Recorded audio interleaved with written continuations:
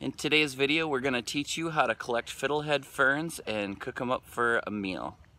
It's the middle of May in Minnesota, and underneath my Colorado blue spruce we have our blueberry patch, and in the back of that we have a row of fiddlehead ferns growing. First, I'm going to teach you how to properly identify a fiddlehead fern. As these grow, they're going to turn into ostrich ferns, and they're going to reach 3 to 4 feet tall, and I'll show you a picture of that right now. Okay, so why don't you come over here and I'll show you the proper identification.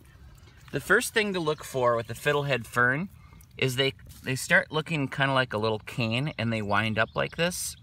Now the first thing you want to look for with a fiddlehead fern is they have a brown papery material that easily moves off. Okay?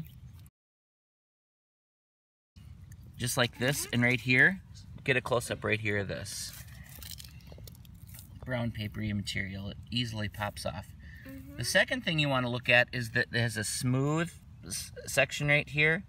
Like as it grows, there's no thorns or hairs on it, smooth. Stem? Yep, stem. And then the third thing is that there's an indentation in the groove. Get a close-up of that.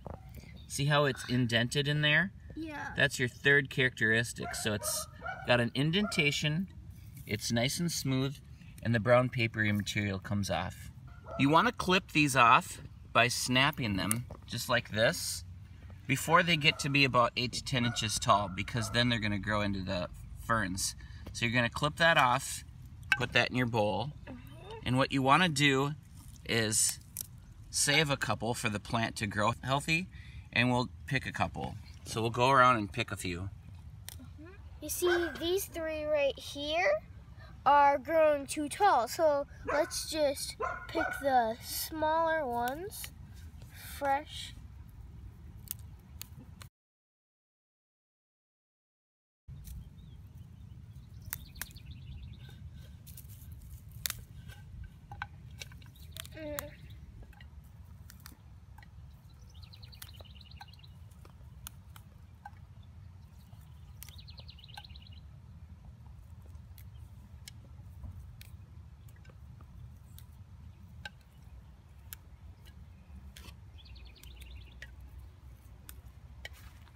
Okay, now we have them in the house and they're in this bowl here. I'm going to set some water in there and we'll soak those and get all the little paper-like pieces off and any bugs that might be in there.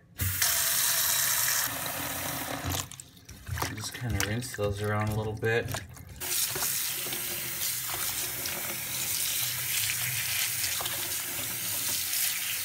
Now here's our 3 ingredients. Fresh fiddlehead ferns, all cleaned off. You can see right here.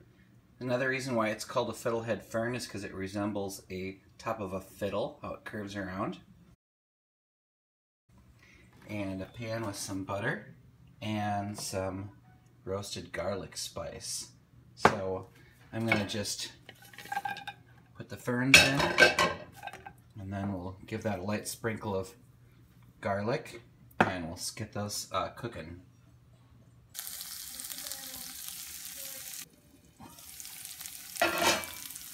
Yeah, that's been about 10 or 15 minutes sauteing in the pan. Now it's time to plate.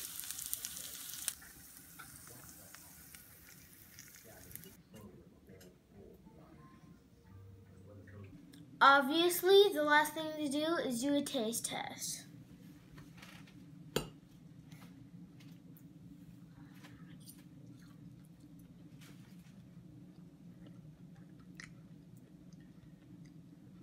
It is kind of like asparagus. They're really good. Alright, then go ahead.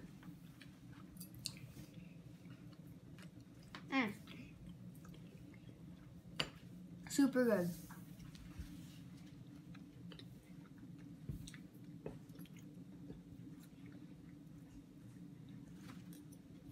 Alright, let's taste these. Fresh fiddlehead ferns from the garden. Mmm. Way better than asparagus. Yeah. Better than Brussels sprouts. Amazing. These are so good. Thanks for watching.